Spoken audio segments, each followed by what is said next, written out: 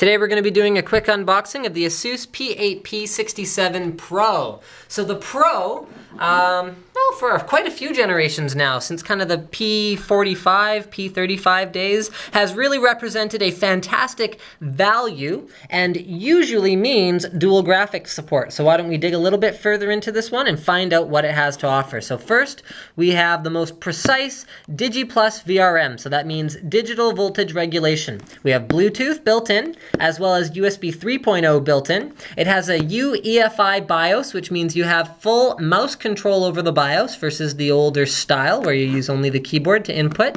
We have SATA 3 6 gigabit per second ports on this particular board. Over here we find out just what kind of a board this is. So it features the Intel P67 chipset, which means you have full support for the Intel Core i5, Core i3, and Core i7 processors on LGA1155. P67 also supports all of the overclocking features of the K series and turbo boosted processors, unlike H67, which does not support them. However, also unlike H67, it does not support the onboard video on these processors. So let's just see if there's anything else on the back here. 4 ports in total for USB 3.0, that's good. More about the Bluetooth, more about the Ultimate Turbo processor, energy efficiency all around. You can pause that if you want to read that, I suppose. And I think that's pretty much it for the outside of the box. Let's have a look at the inside. Wow, the board's right on top, look at that. But I'm not gonna let you see it just yet. I am going to make you guys wait, and we're gonna look at the accessories first. So, ooh, this is nice, check that out. USB 3.0 internal header, I hate those pass-throughs. And then we have 4 additional USB 3.0 ports for the back of the case. We have 2 SATA 2 3 gigabit per second cables and 2 SATA 3 6 gigabit per second cables, although please note, there's nothing physically different about those cables other than the color. We have an I/O shield, we have an SLI bridge, we have front Q connectors for the front panel case plugs, as well as one front USB 2.0. We have a user's guide for DigiPlus VRM, as well as the Bluetooth. And then finally, we have a full user's guide for the motherboard, an ASUS sticker, as well as a DVD, which you should completely ignore, throw away, and download the latest drivers and utilities off of the ASUS website. Here we have an anti-static bag, which contains dun, dun, dun, dun, a motherboard. So this looks an awful lot like the deluxe version of the board that I've had the pleasure of tinkering around with and I'm quite impressed by. So why don't we just start in the middle of the board where the CPU socket is. So this, as I mentioned before, is an LGA1155 socket. Please do not try to install your LGA1156 CPU in there. It will probably break the board and the CPU. Here we have cooling for our digital VRM, which I'm just going to see if I can count. 1, 2, 3, 4, 5, 6, 7, 8, 9, 10. Looks like 10 plus 2 phase power going to the CPU, so that's pretty good for digital.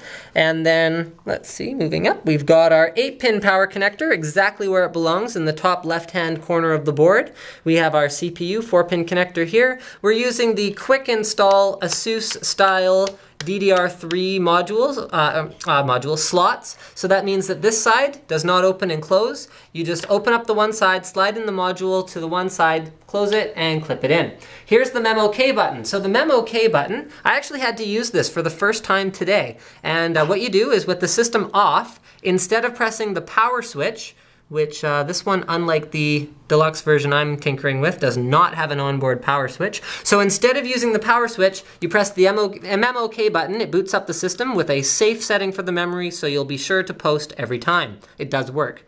Here's our 24-pin power connector in its ideal location along the right-hand edge of the board. And moving down to the storage, oh, no, not storage yet. USB 3.0, conveniently located in the front of the board, well, rather the front of your case. So if you have front panel USB 3.0, this is a great place for that. Love it.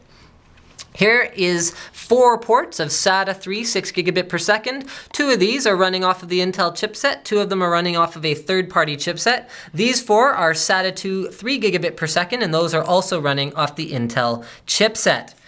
Moving down, we have our front panel, so that's your power switch, reset switch, power LED. Here's 3 USB 2.0 front panel headers, so that's a total of up to 6 ports or 6 devices. Here we have our front FireWire as well as our front audio out.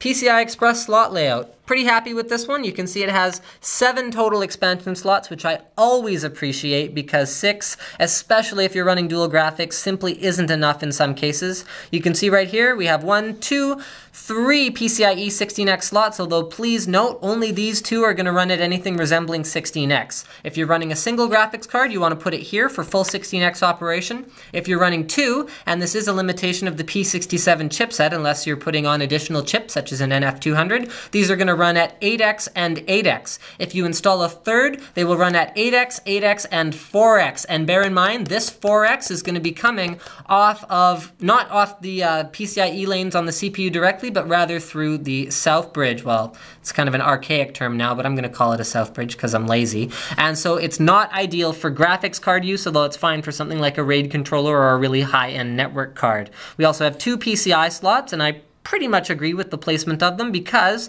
if you have 2 PCI Express graphics cards that are both dual slot, remaining you will have 1 PCIe 1X slot up here, you will have 1 PCI slot, and you will have 1 PCIe 4X slot. So that's a pretty good mix of expansion options on a more value-oriented board. Nice to have that 1 legacy PCI slot available to you. So we have 2 dedicated PS2 ports, 1 for keyboard, 1 for mouse. We have digital audio out in both flavors, optical as well as coaxial. We have 1, 2, 3, 4, 5, 6 USB 2.0 ports, 1 eSATA, 1 powered eSATA, 2 USB 3.0 ports, gigabit Ethernet, as well as 7.1 audio. And here's something to note. ASUS is actually using the Intel gigabit Ethernet that is included on the chipset. I believe it does cost them more to license it, so most motherboard manufacturers put on third-party chips, including ASUS on previous generations, but now they are using the onboard gigabit Ethernet, which apparently has great capability. So thank you for checking out my unboxing of the P8P67 Pro. Don't forget to subscribe to Linus Tech Tips for more unboxings, reviews, and other computer videos.